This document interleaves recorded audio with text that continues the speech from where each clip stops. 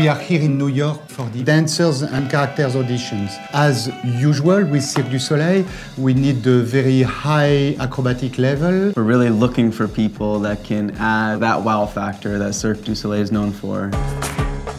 Paramour is about love. A young actress in the 1940s rises to fame as a movie star, and she has to choose between the love of millions or the love of one man.